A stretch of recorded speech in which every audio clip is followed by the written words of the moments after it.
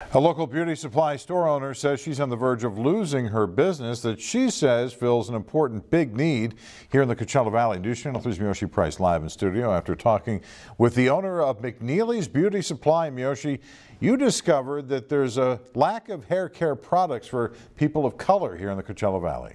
Hi, John. Excuse me. Yeah, this is something that I have experienced since moving to the Coachella Valley. I've struggled to find the hair care products that I need to keep my kinky curly hair moisturized in our dry desert weather. I spoke to people with the same concern at a shop that is on the brink of closing in La Quinta.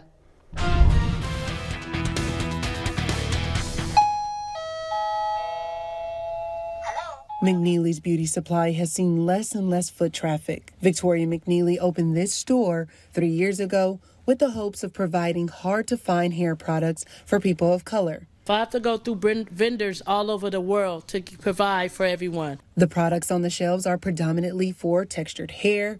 When your hair strands create shapes like curves, spirals, curly, or waves, you have textured hair and you need a special kind of product. I feel like this is one of the good spots to find like products and stuff. I barely see like hair shops like this in the valley. While McNeely's struggling to make a profit, she believes the market is here in the valley. The Coachella Valley is filled with the Mexican community all over the place. I'm a Mexican myself, and then with someone who has textured hair, and the Hispanics is diverse.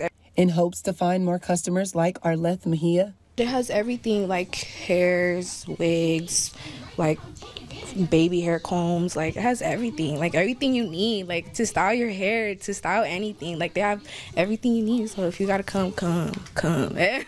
To appeal to more people, McNeely had to think outside the box, bringing Detroit-based hairstylist Akia Johnson to the Valley. It just makes me happy when I do someone's hair and they're satisfied when they walk out. They have a different walk to them, you know, a different confidence. Mejia says she feels that happiness being able to find what keeps her hair flourishing.